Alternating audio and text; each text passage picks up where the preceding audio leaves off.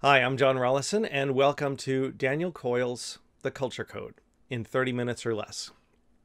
I've been in the leadership and adult education space for over 25 years now, and one of the things I've seen is that there's a problem, and it's a book problem.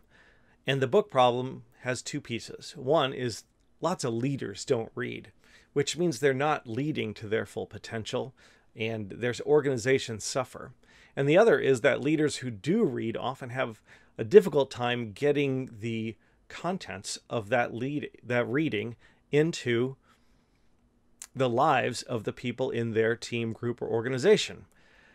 They give them the book and the book gathers dust, or they give it a cursory glance or something like that. And so my heart's desire is to step into that space and make the contents of books available for everybody in a way that is accessible to people who don't read, because there's a lot of people who don't read and they're missing out.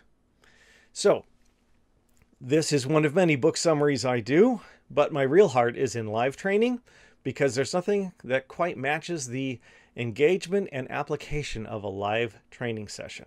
These are good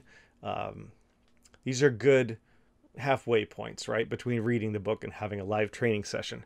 I also need to tell you that I'm not an actor, I'm a live trainer. So if something might occasionally go a little off, and that's fine. We're going to have our 30 minutes together, and that's the way things go. And I'm not going to re-record this 30,000 times to get a polished performance. So welcome to John Rollison and my life. One more thing before we continue here is that if you're wondering how much this costs, well, it's not exactly, I don't think of it as a free video, but it's also not a video I'm charging up front for. So it's kind of like, well, you know, how valuable is it to you? And you can decide that. And we'll talk about at the end different ways you can return value to me if I have given value to you. So let's get going. Oh, two things before we get going. First, I want to take my ugly mug off the screen. And second, I want to put a timer up on the screen to keep myself honest. So there we go. One timer, 30 minutes, go. Go. I told you it's a live training, sort of. I'm not an actor. Here we go. So why would you want to listen to Daniel Coyle?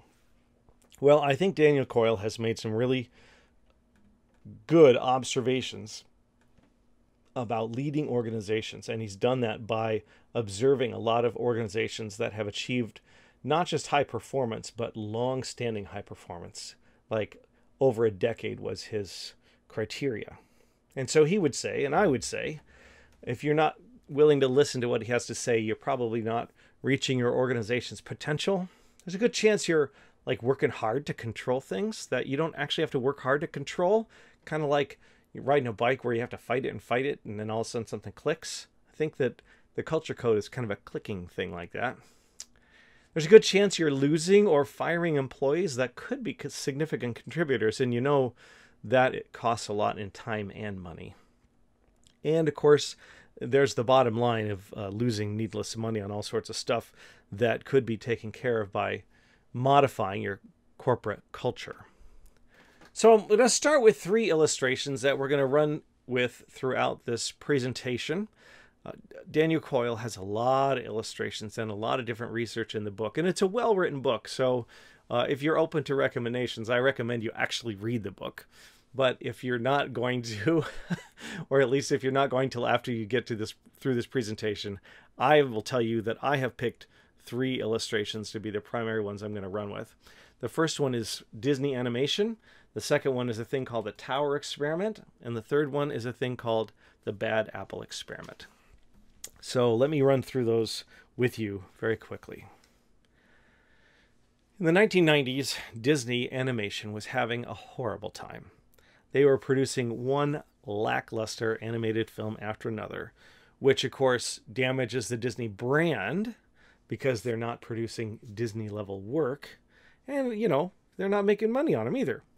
So movies that you may or may not have heard of because of how mediocre they were, things like Treasure Planet, Brother Bear, The Lost Empire, and Home on the Range. So Disney did what big corporations often do. They went to go buy what they needed to succeed. And in this case, in 2006, Disney bought Pixar Animation. And Pixar, of course, are the reigning kings and queens of animation, starting with Toy Story and continuing on, right? So what happened after 2006? Well, 4 years later, by 2010, Disney Animation produced Tangled, which grossed $591 million. And then it was Wreck-It Ralph, $471 million. And then Frozen, $1.2 billion with a B. And then Big Hero 6, $657 million. And then Zootopia, which I did not realize Zootopia was quite the hit that it was, evidently. $931 million gross for Zootopia. But here's the kicker, and here's why I want you to pay attention to what Daniel Coyle has to say. Disney did this with basically no employee changes at Disney Animation. Excuse me, I told you. We'll have a few of those moments. Disney Animation. John Lasseter and Ed Catmull, the two guys who were the instrumental founders at Pixar, got offices, set up offices over in Disney, and they adjusted some things in the way the company functioned and the people related. And the same group that made Treasure Planet turned out Tangled. The same people that made Brother Bear made Big Hero 6. And the same animation company that turned out Home on the Range made Frozen. So there's like the change in the quality and the profitability of these films. And it's not just one or two. It's a change from a string of lackluster movies to a string of blockbuster movies with no employee changes. What happened? To me, that's like really powerful, and I want to know what happened. What changed there? There's another thing called the bad apple experiment. And this is where experimenters take groups of 40 people and give them a task to construct a marketing plan. And if you know anything about experimenting, you know that the experiment, at least social experimenting, the experimenters don't tell the people that are involved in the experiment what they're experimenting on, because that would bias the research, right? So what they're really doing is seeing how long it takes somebody to derail a group. So one person in the group is a plant. His name is Nick. And he's got 3 different types of people he portrays. He's either a jerk, a slacker, or a downer. And in every group, Nick is able to slowly but surely bring that group down. And you've been there. Listen, you've been in groups and task forces where there's somebody who kind of just brings the whole place down. So you're going to want to listen. There was one group that Nick could not sabotage. There was a guy in there. They call him Jonathan for the sake of the book. And Jonathan wasn't in charge. He had no position of leadership, but he was able to keep that group going at an engaged pace. And he was able to counter whatever Nick tried to do to bring it down. What did Jonathan do that frustrated Nick so badly? In fact, Nick even found himself wanting to be helpful, even though he's the plant who's supposed to be purposely not helpful. What did Jonathan do in these groups? The third one's the tower experiment. And the tower experiment goes like this. You have teams of 4 people, and they are tasked with building the tallest structure they can using the following items. 20 pieces of uncooked spaghetti, 1 yard of transparent tape, 1 yard of string, and 1 standard size marshmallow. But here's the thing. The marshmallow has to be on the top of the tower. Are you ready for the kicker on this one? This is it. Teams of kindergartners regularly outperform teams of business school students, teams of lawyers, even teams of CEOs. How do kindergartners outperform these experienced and educated adults? Daniel Coyle says the answer is in the culture, the way they relate. And so that's what we're going to look at. But I need to, before we move into, there's 3 things, 3 basic learnable skills. But before we do that, I want to offer you a different way of thinking, because you kind of have to think differently than we often normally do when we're managing things to be able to get what Daniel Coyle's talking about. And I think the perfect illustration is the idea of a pencil sketch. Pencil sketching is hard for a lot of people, and the reason is pretty simple. Our eyes are naturally drawn to the highlights. But when you pencil sketch, you can't draw what your eyes are drawn to. You have to draw the dark spots. You have to purposely look at and actively put pencil on paper to draw what your eye is not drawn to. And so that's kind of like what we're going to look at with the culture code. When you're leading a group, you're sort of naturally drawn to look at each person and see if they're performing. And the culture code is going to tell us that more important is what's going on between the people. It's kind of like learning to think like a gardener, only with people. Can you imagine a gardener who looked at the plants and said, well, this plant's not growing very well, and they tear it out and put another plant in, and then this plant's not growing very well, so you pluck it up and move it over there and stick a different plant in there? That's not the way gardeners think.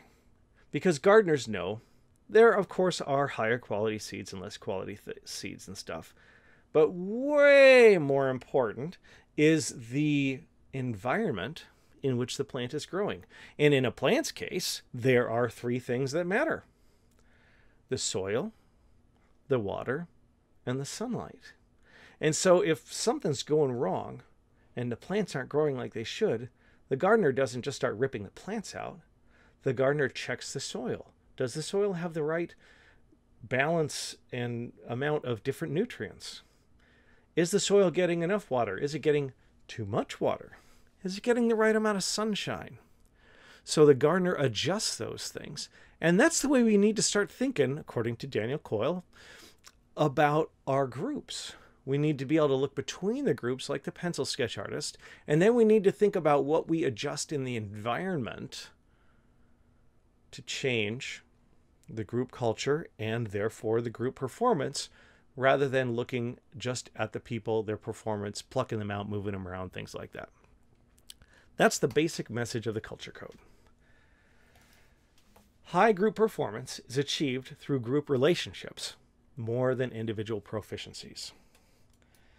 And so, the way these relationships function for group performance is based on three learnable skills. And they're skills that anybody can learn. And I now have 19 minutes and 15 seconds to walk you through all three skills. We'd better get moving. The first skill is to build a sense of safety and belonging. People are wired for safety. If you want your group members to achieve maximum performance or creativity, they have to feel safe. In our past, in the jungle, in all those kinds of environments, safety was more important than creativity. You had to keep while you were hunting, you had to keep your eyes out for animals that might be hunting you. When you're when you're with your tribe or your group, you need to be aware. The most important thing is to be able to remain with your tribe, because if you get kicked out, the chances of someone surviving alone are very low.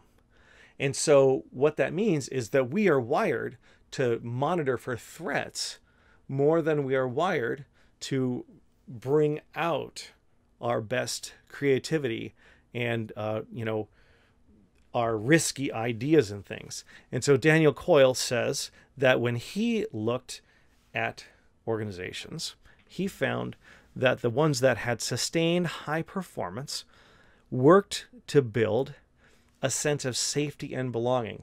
And the reason is because then that little safety mechanism in our brain that tells us to first monitor for threats can be turned off, and the creative expression of our thoughts can go forward.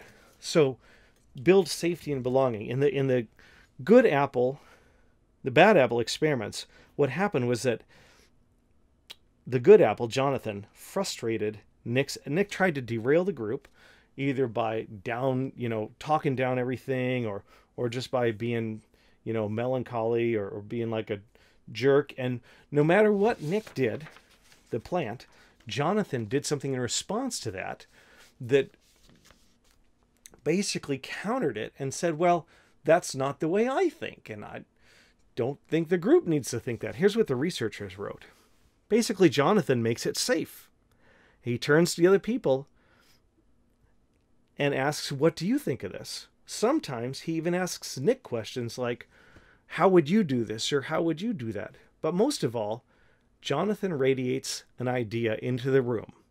That's something like, hey, this is all comfortable and enjoyable and engaging, and I'm curious about what everyone has to say.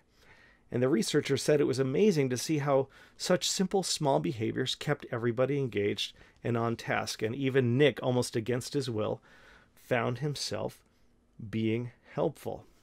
And so Jonathan, whenever Nick threw in cues of his relationship damaging cues, Jonathan would jump in with something that said, no, no, no, this is a safe environment. He would listen to people, including he would listen to Nick, but then he would respond with something positive, and energy levels would open up. And when Jonathan countered Nick's downer with his listening and energy, the energy levels in the room actually improved, because people saw there was like a little thing, like, which kind of room is this, right? And people saw that this was a room that was safe. And so they were actually free to bring those things, bring themselves more into the room. Now, this tower experiment, here's what's going on there. The business school students, the CEOs, they look like they're collaborating on the tower, but they're not. That's not the first thing that's really going on in the priority of their brains. What's really going on is something that psychologists call status management. Their underlying questions are, who's in charge? Is it okay to criticize? What are the rules here? The kindergartners, their actions appear disorganized, but they're not actually fighting each other, right? They're not competing for status. They're just standing there. They're all working. They're grabbing things and whatever. The truth is that the kindergartners are working more like a functional brain, where everybody's grabbing for things and they're not competing for status. And the adults, when they're together, are functioning like a less healthy brain, where it's competing against each other in this kind of status management things. And so as he looked at the kind of things, and of course there's always more in the book, I could say that throughout this entire presentation, and I probably will a few more times, but there are 4 things that Daniel Coyle noticed that really seemed to be part of building a sense of safety and belonging. And we're going to give some practical suggestions here in a moment too. But here's the 4 things. The first of the thought principles is, if we're trying to build safety and belonging, we have to think organically, which is, again, like a gardener. Like, how do I create, what do I need to do in this space with these people to create an environment that's safe? We're going to get to many of those in a moment. He noticed that there's a sense of proximity that organizations use. There was an experiment done where communication significantly dropped off between coworkers who were more than 30 feet apart. Even when they were more than 30 feet apart, the frequency of the emails dropped off a lot too, which, you would think the opposite, kind of like intuitively, because you don't need email if someone's 20 feet away. But it was a close physical proximity. As a leader, you have to observe not just the individual performance, but the patterns of interaction. And the 4th thing is not to just declare how this group is going to be. We are going to be a safe environment, right? That's not going to go anywhere. It's constant cueing. You're learning how to sow seeds of safety and belonging, and you're constantly sowing those into the culture of your organization, of your group, of your team. So, practical suggestions, how to build safety and belonging. Here's some things that Daniel Coyle noticed. And some of these are something that hundreds of thousands of authors have written about before. One is you have to over communicate your listening. We always, when we think we are doing something that looks like it's listening, we know exactly what we're doing, and we think that our physical appearance looks like exactly what our brain thinks it looks like, and it's not true. You need to over communicate your listening. Practice listening. Lean in. Eye contact, nods, responsive sounds. Learn how to be a listener, and I'll make a whole different presentation on that, because you got to learn that skill. Spotlight your own fallibility early on, especially if you are a leader. If it's going to be a safe place to talk about things that you try, or you might try, or you did try and fail, you need to highlight your own fallibility. You have to embrace the messenger. If somebody brings bad news, you don't just not shoot the messenger. You thank them profusely for bringing that to your attention. Why? Because it's all about the organization, the organization's productivity, the organization's mission, vision, and values. And when someone takes a risk to bring negative news to the forefront, they should be praised and thanked for doing that. He noticed they overdo thank yous. They are painstaking in the hiring process, looking for people who fit. Groups don't tolerate bad apple behavior. And it's not that you're firing people all the time or anything like that. But if someone does something that like sows seeds of lack of safety, or ins and in people and out people, the leader's got to pull that person aside and say, that's not what we're doing here, and have that kind of conversation with them. They did have a lot of the leaders created spaces, physical spaces, if you happen to all work in the same building, where people bump into each other a lot. Make sure everyone has a voice. That's the leader's job in every meeting, right? You got to kind of keep track of who's talking more and who's talking less, because of course some people talk more, but the leader's got to go around and say, we haven't heard from you yet, or what do you have to, what do you think about what this person just said, that kind of thing. Pick up trash. That's just that everybody does everything. Evidently, Ray Kroc was famous for picking up trash outside of McDonald's, and so he wasn't the high and mighty leader. He was part of the whole organization, just like everybody is. Capitalize on threshold moments is where these there are certain moments that happen, and you creatively think about how to use those to build a sense of safety and belonging. At Pixar, no matter who you are and what your job beforehand, and even what your role at Pixar is going to be, one of the things they do during the orientation is bring you into the screening room, sit you in the 5th row where the director sits during screenings, and say, no matter what you were before you got here, now you are a filmmaker. So that's capitalizing on threshold moments. Don't give sandwich feedback. That's this whole thing, like say something nice before you're going to give a constructive feedback and then close it with something nice.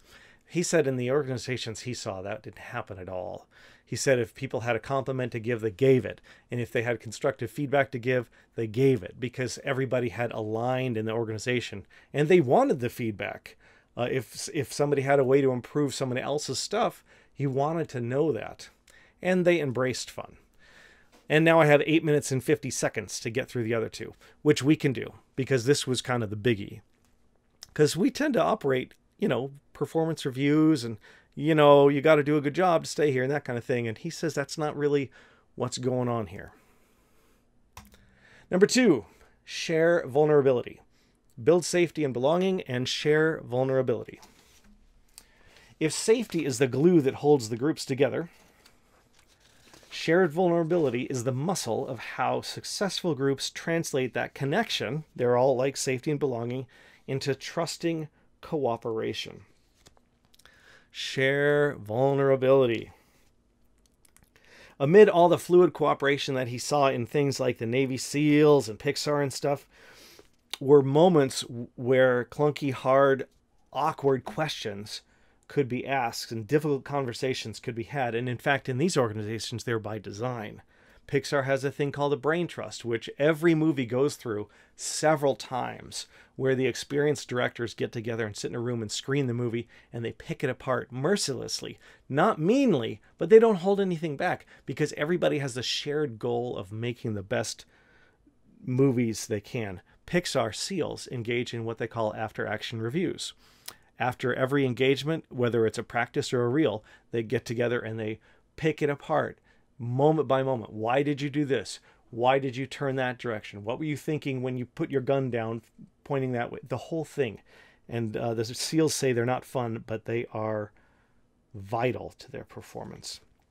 Even in restaurants, there's this sense of encouraging people to ask help instead of acting like they know what they're doing. So how do you make a place where people are safe to be vulnerable? Well, you have to honor their vulnerability, right?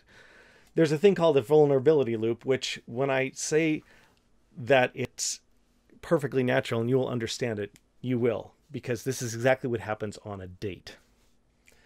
Somebody sends a signal of vulnerability. They share something slightly vulnerable. The other person detects that vulnerability. And then if you're building vulnerability, that other person responds with some sort of signal of vulnerability of their own. Like, oh, I know, like I had the same thing happen to me. This whole deal went south because I said one stupid word or whatever like that, right? And then A gets that signal of vulnerability back. And then those two people have a new norm of increased closeness and trust. And that's good for your organization. How to share vulnerability. First of all, it's the leader's job to share first and share often. And that doesn't mean vulnerability in all aspects. You're not wearing your heart on your sleeve, but share the fact that you've made mistakes. Remember that good decisions come from experience, and experience comes from bad decisions, right? So share it.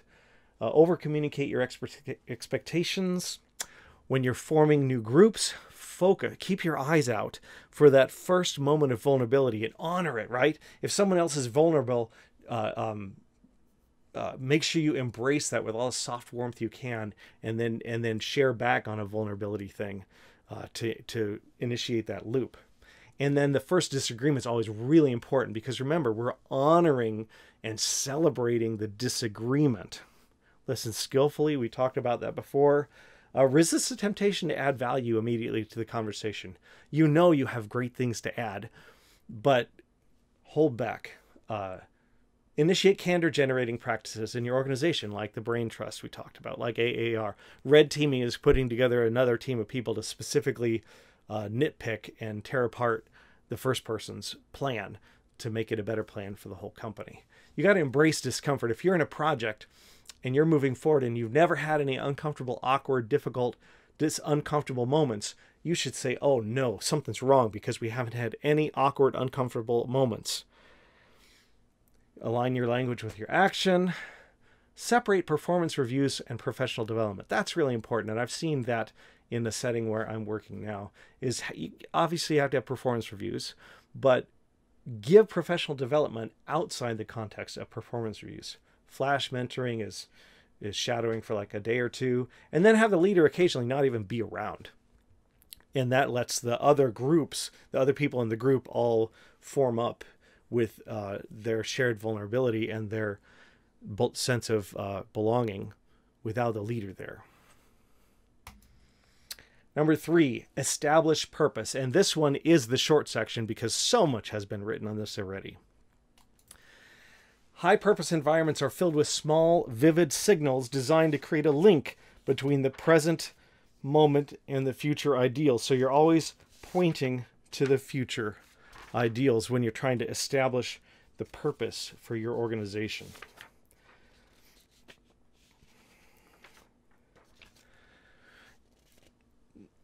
And as I said, lots of stuff has been written about having clear mission and vision and values, and really aligning yourself around those purposes. Now, he points out that there's two different types. There's two basic types of tasks that go on in organizations. There are tasks that call for proficiency, like call centers, and there's tasks that call for creativity. And he says those two have to be managed slightly differently.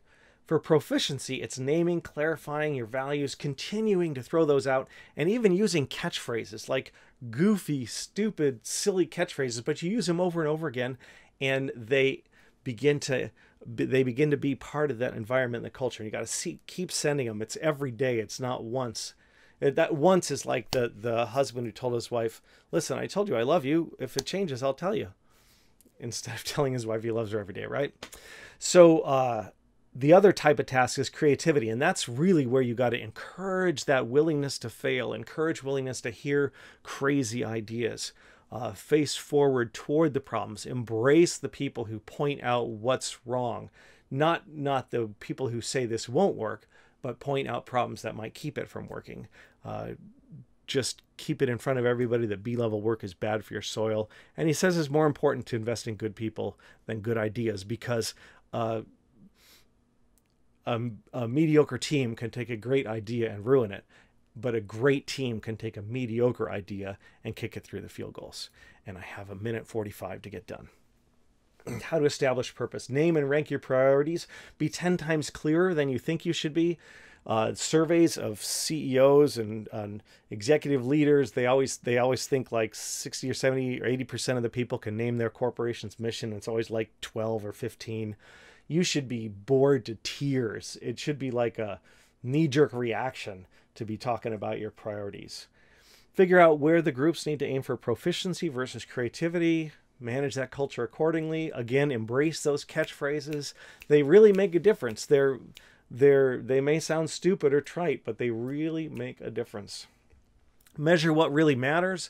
A call center did a thing where what really mattered to them was their customer engagement. And how do you measure customer engagement? I don't know. But what they discovered was what they measured call time, people would try to cut their call time, right? When they measured customer engagements, people would focus on customer engagements. So of course the bean counters and engineers too, people like with my mind are like, well, why measure it if you can't count it?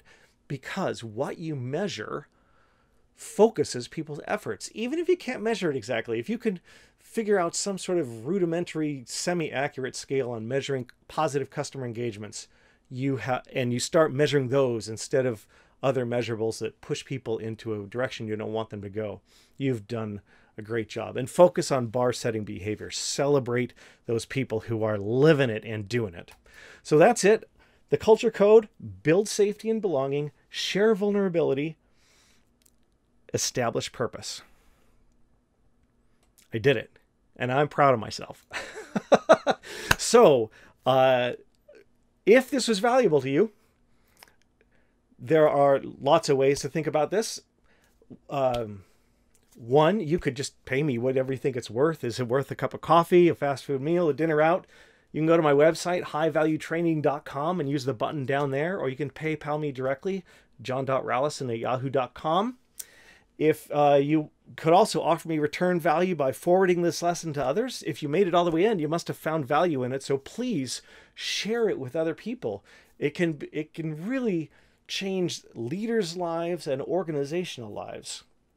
You can certainly, if you're in a nonprofit sector, think about what you would pay to use this, right? In the nonprofit sector. And if you're like just evaluating me as a trainer, obviously I'm not expecting you to pay for it. If you're going to use it in a meeting, then that's great too. Because like I said, I believe that live trainings are the best, but this can be very valuable. So think about, what would be a reasonable cost per person? What would you pay? $10 a person in a room full of 20 people? Whatever. It's kind of up to you. I'm throwing it out there, but I believe in a world of generosity and a world where people freely share value with each other. So this is the model I'm trying anyways. And I know some music groups do this too. They just let people download their music for whatever they want to pay for it. And I'm trying this out to see how it works. So that's the Culture Code in 30 minutes or less by Daniel Coyle. I'm John Rallison. Live trainings are available, which I encourage you to do because there's nothing like the engagement and application that come from a live training. You can visit me at my website, highvaluetraining.com. And if you are still here, thank you so much for your kind attention. Have a great day. Bye-bye.